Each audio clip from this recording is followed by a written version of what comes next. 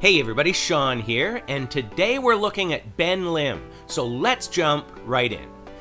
If you aren't familiar with Ben Lim, this is him, and as you can see, he's teamed up with many people in the New Apostolic Reformation, like Winnie Banov, Georgian Banov, James Gall, Kat Kerr, Katie Souza, and Benny Hinn. And his conferences focus on all the usual NAR buzzwords like revival awakening, praying in tongues, prophetic glory, and the breaker prophetic reset. And like many in the NAR movement, he's into grave soaking and believes that you can transfer the mantle or anointing of former believers onto yourself. I suspected that there was something off about Ben when I saw the crowd he was with, but didn't know about this until I saw John Elving's video. So in the Bible, a mantle was like a cloak or robe that prophets would wear as a sign of their calling from God. Like when Elisha took Elijah's cloak as a symbol of his ministry being passed on to him. And you can see that depending on the version, some say cloak or others say mantle.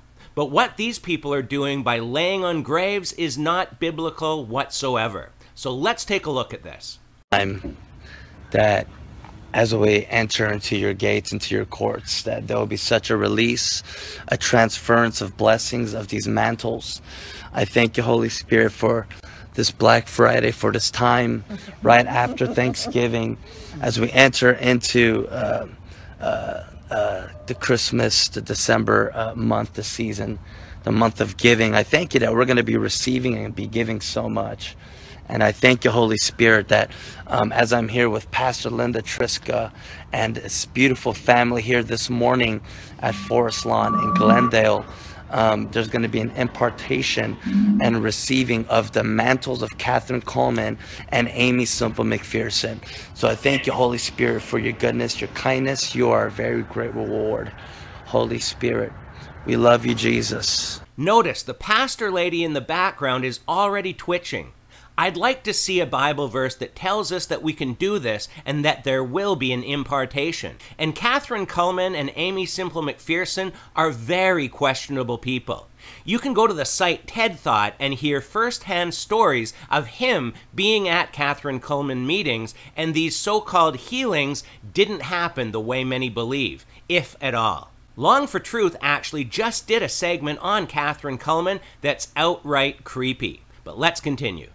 Pastor Linda, is there anything you would like to say to our audience, just even as we're about to enter in to the gates? And here we are, we're at Forest Lawn, and you know, one thing I do want to say, family, is you know, this is not grave robbing, it's not grave digging, it's not tomb robbing, it's nothing new age, it's not necromancy, it's not worshiping the dead. But there is such a thing as a great cloud of witnesses, where they're with us right now. The great, you know, at Hebrews 11, the great cloud of witnesses is with us right now, and they're all around us, you know, and they're cheering us on. The cloud of witnesses does represent the great men of God that have gone on before us, but from my understanding, they are not literal spectators of our race. It's a figurative representation that says that we should act as if they were in sight and actually cheering us on to the same victory they obtained through their life of faith. All who are dead are in their graves, still waiting the resurrection when we will meet Christ in the air. As we honor the Holy Ghost, we receive that we can receive impartations, we can receive blessings and things in the Spirit. Where does he get this from? Because nowhere in the Bible does it say by going to the graves of dead saints, there will be impartations and blessings we can get. And we're going to be, you know, honoring Catherine Coleman and going to her grave. And the first time I ever brought anybody here was Tony Kim. I don't know if you know him. He's one of the main sons of HIM, H-Rock, and he has a church called Renaissance Church in Bakersfield. But he literally dropped to the floor. It was, I believe it was on Father's Day. And he said, "You have the key to Catherine Coleman's grave." I said, "Yes, I do." And he said, "How? It's in America." He said, "Cancel everything. Let's go there." Because not many people have it. This is twisted. Who gets so excited about going to the grave of a dead so-called saint? This is almost idolatry. And the report was that so many people were going to Catherine Coleman's grave because they wanted an impartation, inheritance, a blessing, that they had to move her grave to this specific place. These people are really confused. There is no impartation or inheritance of blessing to be gotten from being at someone's grave. This is so twisted. So Papa Fowler, after many hours of searching, he comes here, he gets led here. And when he comes here, check this miracle out. A man comes out, a golden van stops and looks like a worker. And a man comes out of this golden van and says, I have the golden key. And this man tells my spiritual father, Bill Fowler, said, I have the golden key. And he said, the worker said, the Lord told me at this time today that you will be here and that you are meant to be one of the people that I pass this golden key to. Yeah, sure. God told him to give him a key to a person's grave so other believers could get impartations from a dead body. Right. And the Lord is releasing doors, opening doors that no man can shut, no man can close, no man can open. And this is what the Lord is doing. So Pastor Linda, I want you to give me your hands. Hey, whoa, whoa, yes, whoa. Holy. Always with the Kundalini-style shaking, not self-control like the fruit of the Holy Spirit. Thank you, Holy Spirit. I'm going to pour some oil over this, and I want you to open it. Thank you, Holy Ghost. Thank you, holy, holy, holy. Holy, holy, holy. Holy, holy, holy. Thank you, Holy Ghost. Holy, holy, holy. Thank you, Holy Ghost. Fresh mantle. Thank you, Lord. Holy, holy, holy. Thank you, Holy Spirit. Yes, Lord. And even you who are watching right there, in Jesus' name, Robo, be anointed. Receive this mantle by grace through faith. And if you would ever like to come here personally, you can contact me and we can set up some meetings. But this is like a ritual. Who anoints people with oil before visiting a gravesite? And no thanks, Ben. I'll pass on your invitation. Thank you, Holy Spirit. Catherine Coleman, one of her greatest sayings, I believe in miracles because I believe in God. Thank you, Jesus. Just like that. Thank you, Holy Ghost. Just like that. Catherine Coleman, she was a woman, but she was known as the greatest healing evangelist of the whole wave of healing in the 1970s. All these tent revival meetings of healing and power and encounter, it was just being released all across America. All of the TV stations, channels were filled with these revivals. But here we are, Catherine Coleman, this woman of God, this birthing mother, where Benny Hinn, as a young man, as he was impacted, as even Pastor Linda Trisco was, but as Benny Hinn was impacted as a young man by Catherine Coleman's ministry, the virtue of healing would manifest. But as Benny Hinn was impacted, he would go and cry out on her tombstone, on her grave, and cry out for the mantle of Catherine Coleman. And we believe Benny Hinn received the mantle of Catherine Coleman. Amen. Look at his ministry. Well, if Benny Hinn's ministry is a reflection of Catherine Coleman's ministry, then hers was rotten to the core. Yes.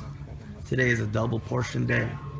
Yes, Even my it is. friend, who's a Yes. fellow prophet, Tony Arnold in Victorville, she just said, the Lord is mantling Linda with a double portion because of her heart to be faithful to what God has spoken her to do.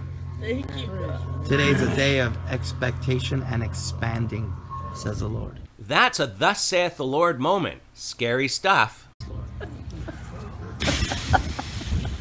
Thank you for the realm of wealth. Thank you for the realm of houses. Thank you, Holy Ghost, for the realm of houses, real estate, increase, increase, increase in Jesus' name. Holy Ghost. Thank you, Daddy. Hey, creative miracles of healings. Thank you, Holy Spirit. Yes, yes, yes, yes.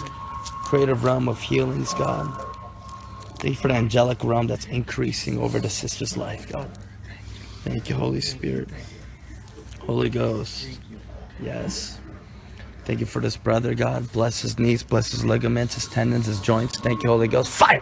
Robokoto. Thank you, his whole back right now in Jesus' name. Yep. Release a construction mantle in Jesus' name. Construction mantle? What the heck? This is not supported anywhere in the Bible. This goes on for 10 more minutes, but I think we've seen enough. We know that God opposes consulting the dead, as we see in Leviticus 20. And Leviticus 19 also warns us of this. In fact, Leviticus 20:27 says that people that practice these arts are to be put to death. But technically, they are not doing that. They're praying to God for the mantle of these people. So they could just stay home and pray to God from there. But they really believe that by being there, the anointing or mantle is stronger or more easily transferred, which is also false because none of this is in the Bible. So if they're not getting it from God's word, where are they getting these ideas? I think that 1 Timothy 4 says it clearest, and that in the latter times, some shall depart from the faith, giving heed to seducing spirits and doctrines of devils, speaking lies and hypocrisy, and having their conscience seared with a hot iron.